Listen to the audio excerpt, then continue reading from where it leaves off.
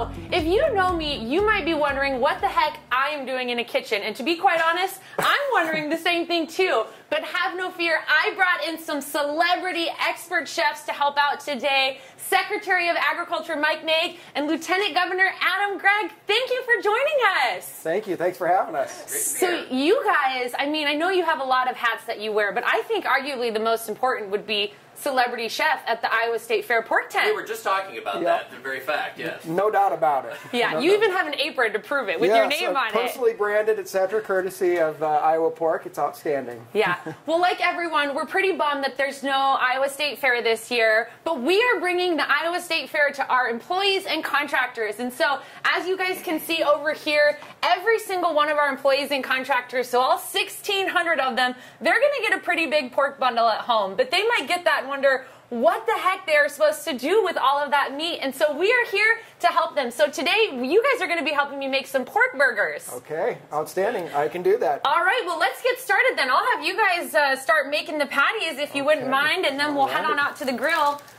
You guys do a lot of grilling at home during the summer? Or? We do, and we have been, especially, you know, while there were restaurants that were shut down and you couldn't do quite as much as you wanted to do. It was nice to be able to go out to the grill and throw some Iowa pork on the grill and feed the family. Yeah, I was going to say, we'll see how... I've got a teenager at my house, so my burgers are probably a little bigger than yours.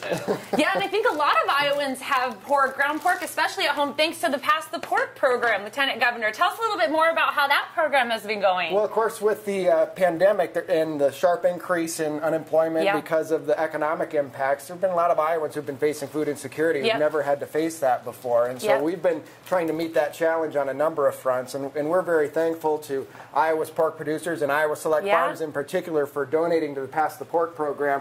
It's a partnership with the Iowa Department of Agriculture where donated pork is processed and ground pork is donated to the Iowa food banks. Right. And, you know, this is all done under the Feeding Iowans Task Force that the Lieutenant Governor is chairing. And, you know, we've got this great productive agriculture, and we've actually got a surplus on farm, and then you've got a tremendous need for food insecure Iowans, and so how do we connect those dots? And so this is just one of those very creative ways.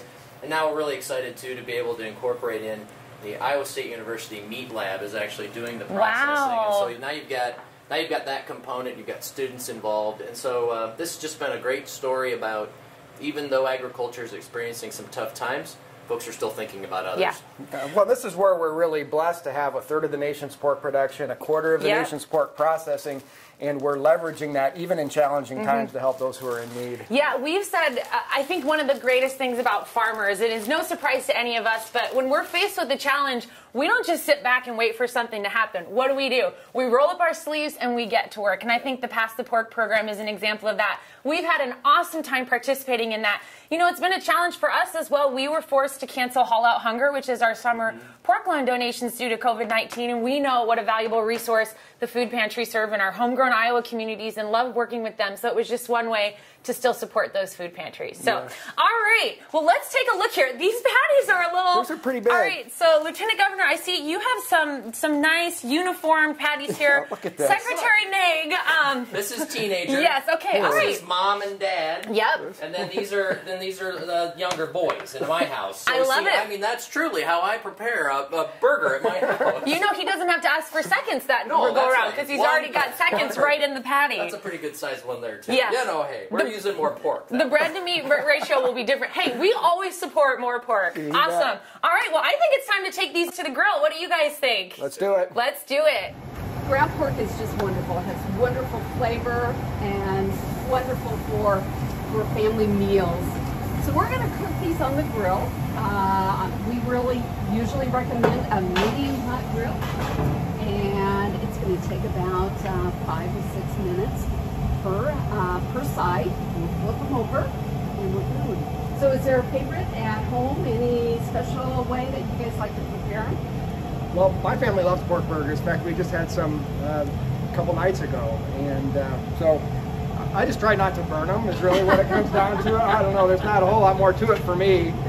I'm sure Mike is much better. No, that's right. Much more of an that's art the for key. him. You know what? They're quick too. That's what we like. Yes. I mean, right now we got get something on the table for kids, and like you say, 5-6 minutes per side. Boom, boom, you're off and going.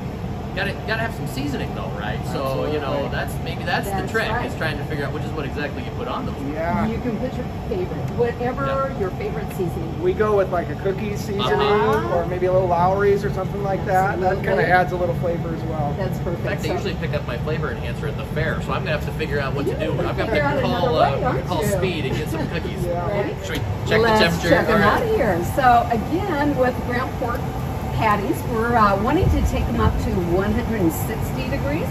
Different than what's on your apron. Yep. The 145 is for pork chops, whole muscle cuts, like pork chops, tenderloin. But with any ground meat, the recommended temperature is 160. So how are we doing? We're getting close. Just a couple more minutes, I think we'll be ready. Okay. Welcome back. Those look amazing. So who grilled those? Secretary Naig or Lieutenant Governor? Well, if they look good, I did. It was a joint effort. I think so. I think so. Just like running the state government, right? Something like that. Yeah. All right, well, let's plate these bad boys. So we've, of course, got some buns here and any fixings. The beauty of a pork burger is you can really kind of do whatever you want to it. So how do you guys prefer your burgers? I like mine with ketchup and mustard, and occasionally a couple pickles on there as well. There you go. Yeah. I'll put a slice of cheese. I like barbecue sauce on my pork burger, but that's right. There's a lot of different ways to do it. Yeah. Tomato. Well, let's go ahead and plate those. You know, the one thing I miss most about the Iowa State Fair is the time together with our employees. And so I'm just so excited thinking of all of them getting together with their friends and families. You know, although we can't necessarily be together at the Iowa State Fair this year, we're bringing a little bit of that togetherness into their homes. So these burgers look amazing. We can't thank you guys enough for joining us for the Iowa State Fair experience. It's been so fun to have you here. Well, thanks for having us, and thanks for all that Iowa Select Farms does for its employees and for the state of Iowa, and especially for those in need as well. Well, thank you guys. And honestly, what would an experience to the Iowa State Fair be without some cookies and milk on the way home? All so right. in addition to a pork burger, we're going to send you guys off with some chocolate chip cookies and ice cold milk, one of my favorite things other than pork at the Iowa State Fair. And I think that's a great Iowa Select Farms Iowa State Fair experience. Thanks for watching, everybody.